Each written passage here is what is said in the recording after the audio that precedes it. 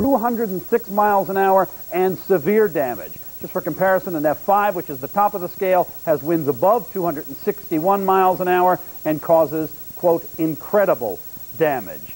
Obviously, we saw severe damage, and as that deadly tornado... East Bradford Township in Chester County, it was at about 11:15 when neighbors say the atmosphere literally started to rumble. Neighbors along Brandywine Road said it sounded as if the windows in their houses were about to be sucked out of their frames. Elsewhere, scores of trees were flattened. In the southern part of Chester County, a high school reportedly sustained considerable damage to its roof. There are also reports that several houses in New London Township were destroyed by twisters. John Rollins, Channel 6 Action News, reporting from Chester County. There's been a shooting at a daycare. Indicated by the color code at the top of the screen.